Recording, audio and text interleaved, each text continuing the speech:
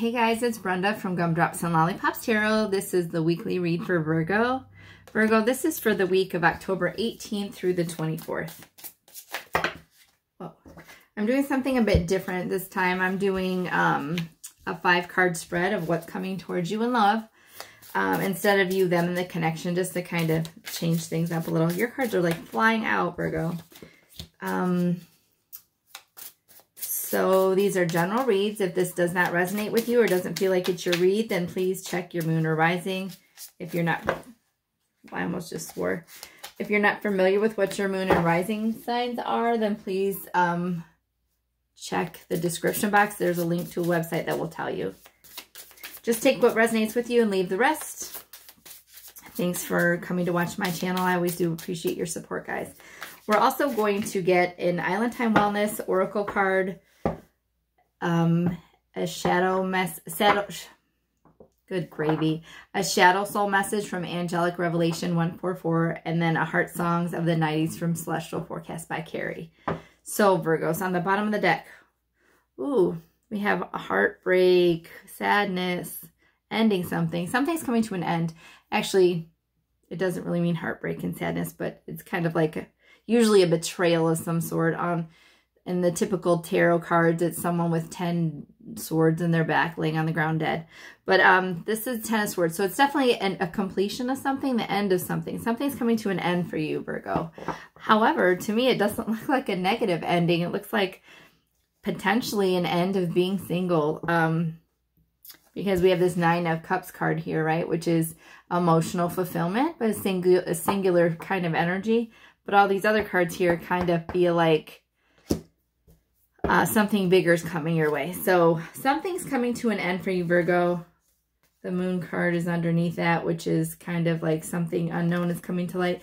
And the Tower card, which is something that's unexpected. It shakes things up. Not anything necessarily negative, just a surprise. We have the Wheel of Fortune card here for you, Virgo. This Wheel of Fortune card, I feel like, is a shift, right? A shift potentially from the singular energy. I think you have lots of love to offer, excuse me, and I think you're going to get to share them after this shift. So the Wheel of Fortune is a shift. It's good karma. Something's moving in a positive direction. The reason I think it's kind of ending being single into a committed type relationship, because we have the 3 of Cups here, the 4 of Wands here, and the Page of Cups. So the Page of Cups is a true love offering, right? So someone might want to ask you like, hey, let's go on a date, or do you want to meet up for coffee, or, you know, I can't stop thinking about you. They might be telling you some information that refers to a message in love. It could be also like something bigger, like an engagement, a proposal, a marriage, a wedding kind of message. So they might be talking to you about marriage, or you might be talking about marriage. And that makes a lot of sense with these 2 other cards that popped up. So the 3 of Cups is often a card of celebration. It's my like wedding reception card, or like engagement party card. It's with someone that you feel really connected to. You have a solid friendship, but there's definitely love there. You have fun when you're together. It's a positive energy, and usually a celebratory situation. And then to top that all off, we have the 4 of Wands.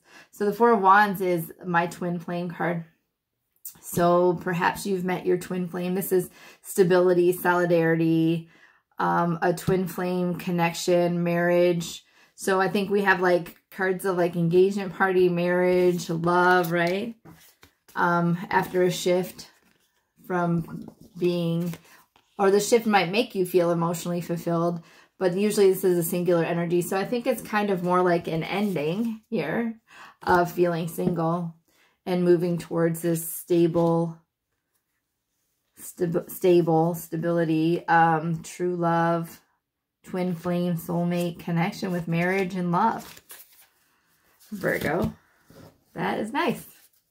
Okay, so we're going to get an Island Time Wellness card. These Love Oracle cards for Virgo.